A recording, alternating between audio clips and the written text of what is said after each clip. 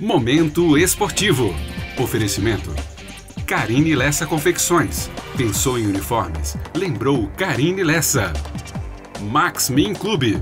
O máximo prazer nos mínimos detalhes.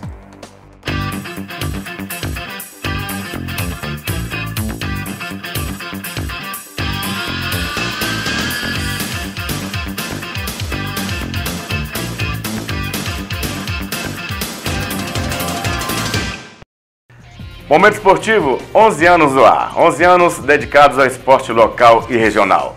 Hoje nós vamos falar das seguintes manchetes. Ajax fatura a Liga Sul Moc de Futebol. Nós estamos recebendo aqui no nosso estúdio o Willian, que é da comissão técnica, diretor, o Willian Araújo. Vamos bater um papo com ele e você vai ver tudo que rolou, vai ver tudo que aconteceu lá na final no campo do Casimiro, em cima do Monte Sião. E mais, Atlético Mineiro empata com Boa, sai do G4 e vê a vida complicar no Mineiro de Futebol.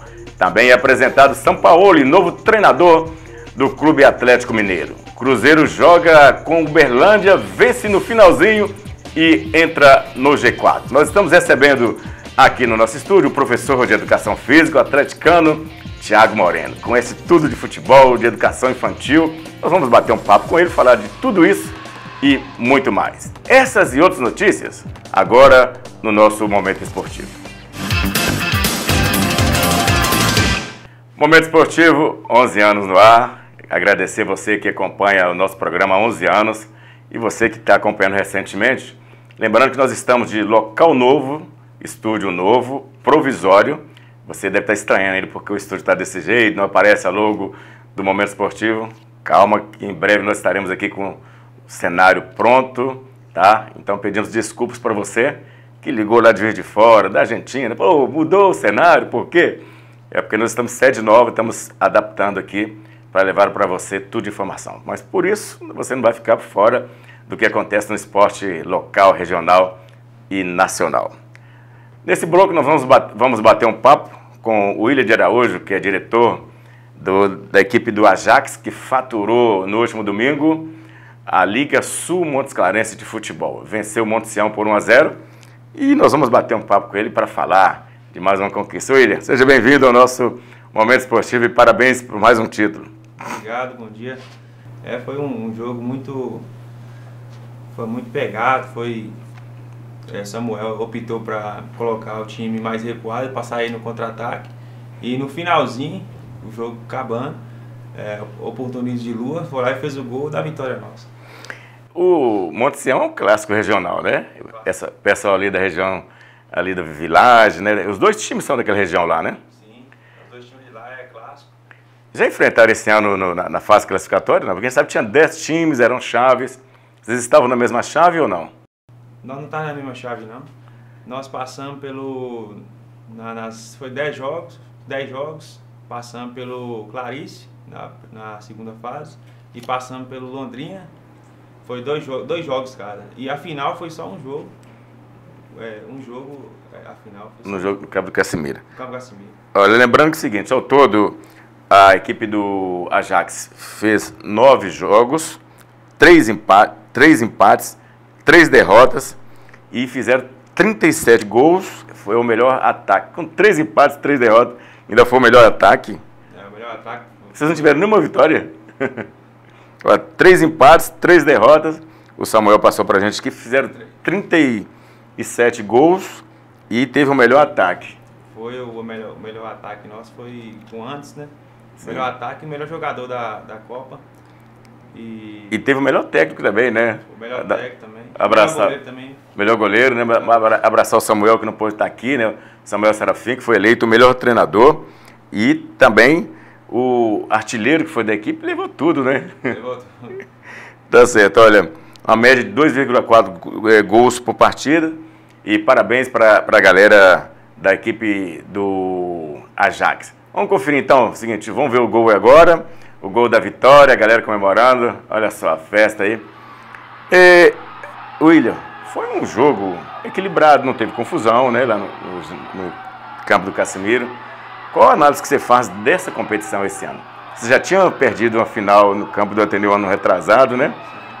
Perdeu para o Alto Boa Vista, né? a gente foi lá. Qual que é a análise que você faz de 2 anos para cá? A equipe melhorou, a equipe manteve o mesmo equilíbrio? A equipe Samuel trouxe vários reforços pontuais para o time, porque a base continua a mesma, mas o ataque teve grandes mudanças.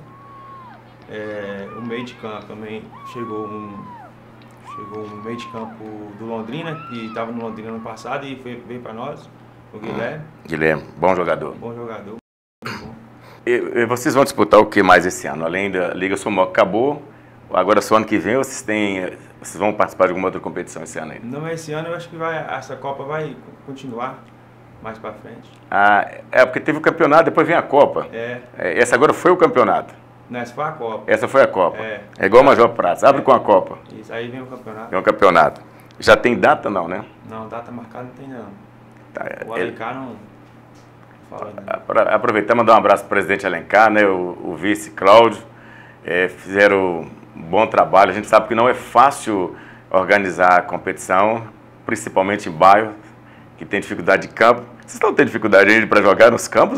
Vocês não têm, porque tem um campo, no Village tem um campo lá, né, que dá para jogar. Tem, mas só que está muito precário, né, os campos de Montes Claros. Você vai no lugar aí, tá só buraco. A prefeitura tem que olhar mais para os campos de Montes Claros, entendeu? Dar mais um apoio, uma assistência, para poder ter mais campos melhores para nós jogar, né? Porque qual o campo que vocês usam? Tem o campo do Village, tem o campo lá da Vila Sion, joga no Maracanã também, né? Onde mais? No Village, lá no Monte Sião também tem campo. Tá certo. No Village 2 também tem.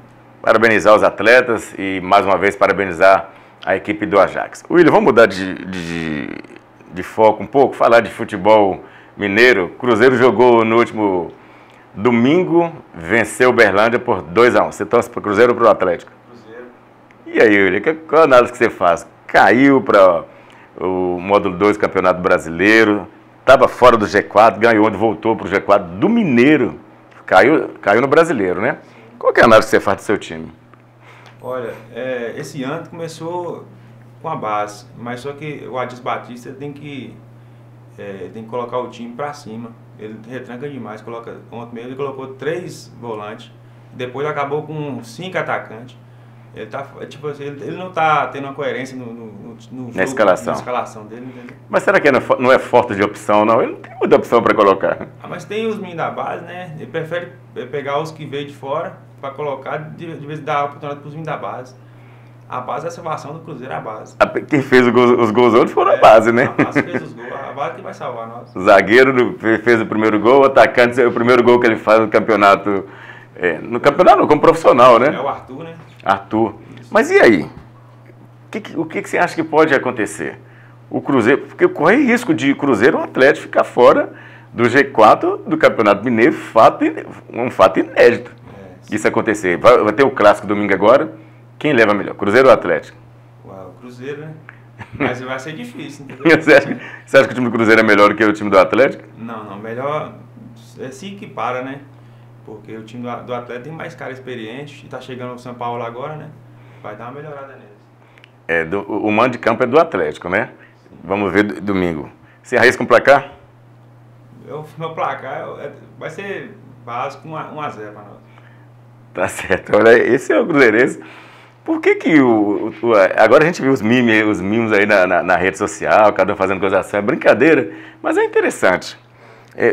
Você atribui todo esse problema do Cruzeiro, esse fracasso que aconteceu com o Cruzeiro em 2000, você atribui a quê? A maioria da parte que eu atribuo é a diretoria, né? A diretoria fez um trabalho muito mal, contratou muito e pagava o jogador muito. Nem pagava, até hoje sem receber. Pagava, prometeu, mas não pagou, não. Salário absurdo. Aí agora tá sofrendo as consequências, né? Tá colocando na justiça os jogadores, né? Aí o Cruzeiro também não tem dinheiro para pagar. Verdade. Ô, Willian, acabou o nosso bloco. O próximo a gente vai bater um papo com o Thiago Moreno, professor de Educação Física.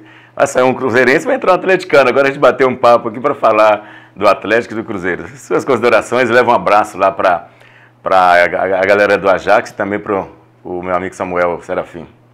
Eu quero agradecer a vocês, né, da VTV, por dar essa oportunidade para os times do interior, do regional, dos times dos bairros. É muito importante para poder crescer e desenvolver o futebol amador em Montes Claros. Estamos à disposição. Essa é a finalidade do nosso programa, viu, Willian? Um abraço. Ok, nós vamos para o intervalo. Momento Esportivo, 11 anos no ar. 11 anos dedicado ao esporte local e regional. No próximo, tem Thiago Moreno, professor de Educação Física e atleticano. Rapidinho, já já a gente volta.